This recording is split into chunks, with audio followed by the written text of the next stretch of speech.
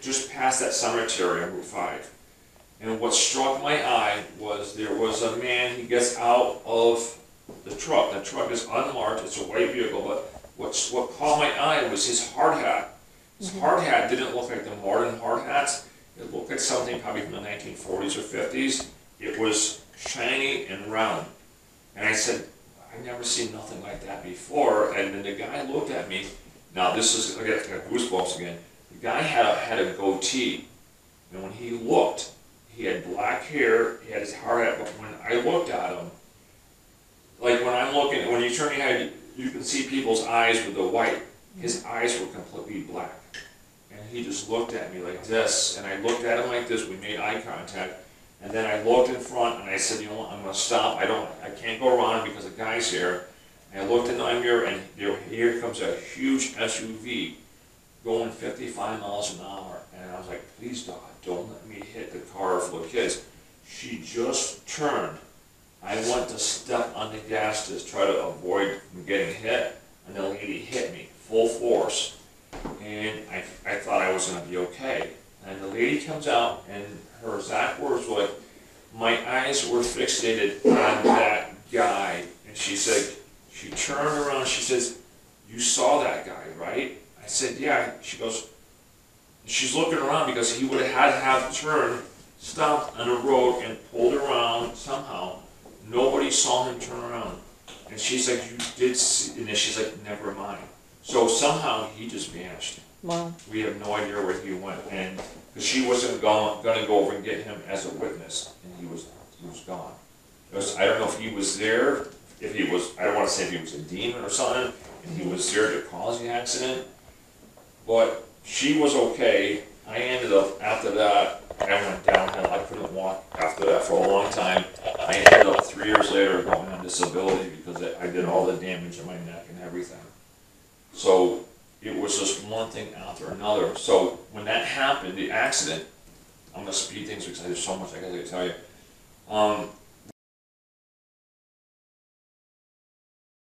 So now I have to come up with something. So our real estate lady said, you know what, convert. She tried selling. She put it on the market for 3 months.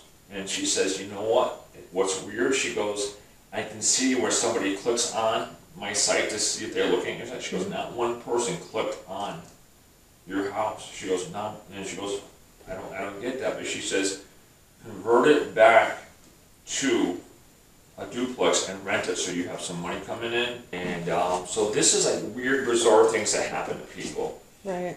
And these are normal people when these are just normal people like us. So the last guy moves in. He's so excited because he moves in and he has a wife and a 3-year-old son. And he's all excited.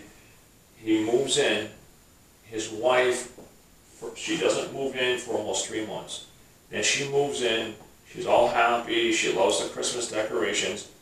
She goes into a massive depression. Then in February she disappears. She leaves and never comes back. We never saw her again or her son. We asked them in April, if you stay, we won't go under rent. Let us know. All of a sudden, he could not wait to get out. When he got out, he literally got out. He still had 1 more month rent. And he was out, and he left his stuff behind. So now, do people like sign leases here? They sign a lease. We go through a realtor, and they do all the background checks. They do all the credit checks because there's a lot of things. Because so they sign a 1-year lease. They're going to stay within. And they cut out of their lease. They don't even. They most of them, except for that one, most of them will stay that 1 year. And they're gone, except for the medical student people. She literally, I mean, you could see she went downhill. Is that you guys? Yeah, you heard that, right? I heard it in a man's voice. That's the 3rd time I've heard it. Yeah. That's creepy. Yeah, it's the 3rd time I've heard it, but that was the loudest. You didn't hear? I think he said hello, right? I heard something. It was a man's voice. Yeah. Wow. So now, just because people have asked me, yeah. You guys have stayed here like what, almost 17 years? 16 years. 16. I know like a lot of it was you guys tried to leave, but. We tried to leave, it won't let me leave. Here's, and. Because that's what the question I get all the time, That- well, why are they still there? Yes, and that could be a whole entire topic itself. It's, gets really bizarre. You heard it again. Yeah. Who doesn't feel good? Me. Yeah, this is. I feel like that right Funny now. thing is though that I was here last week. Not move out. It's not, a lot of people say just pack up your bags and leave. Well, that's Yeah. not that simple. Right. In 2009, I ended up meeting a lawyer. He goes, why do you want to get out? I said, well, I want to get a better mortgage, but I want to get out of this house. And he said, why? I told him about it being ghosts. He laughed. I'm like, you know what? I'm going to get you out of this kind of mortgage, get you some money, and then you can move out, buy another house, sell this house, whatever you got to do. And he said, I don't really believe in ghosts, but he said, I'll help you out. It was like the house is always fighting us. He went and got us, but now instead of getting money to move out, he had to do what they call a debt to ratio, where he had to pay off a couple of vehicles, things like that. So the money we would have got to move out, Yeah, ate it we all. would have got. But now, here's the sad part. In his 50s, all of a sudden, I get a phone call from an attorney, and he says, "Are you Jay and Elka Yapel?" I said, "Yeah." He goes, "I'm handling." I want to start. So everybody that's been, I just kept reading, I'm reading one of the comments and it says that the video keeps freezing. So it's probably whatever is here is not allowing it to go through. Yeah, but, so anybody associated with you has had streaks of bad luck? Streaks of bad luck and really bad misfortune. So she's a psychic. And I said, well, okay. Well, she came over. And when she came over, so as she went through the whole house, guys, she went in the basement.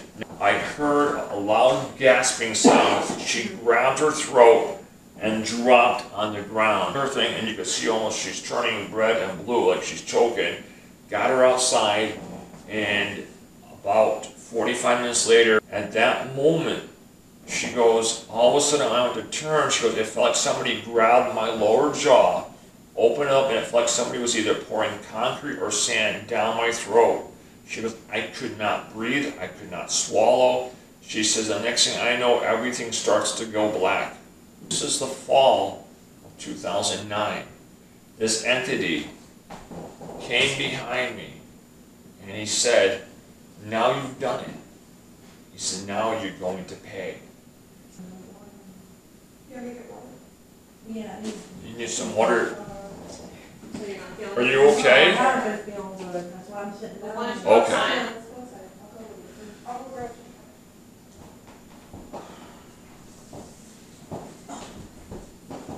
Is she gonna be okay? Is it Yeah, we're good. okay? She'll be all right. He says, he reached from the ceiling down to the floor, came out of the staircase in the attic. He said, Jay, he walked right in front of me. He goes, it was as black as night. And he says it went right into the wall.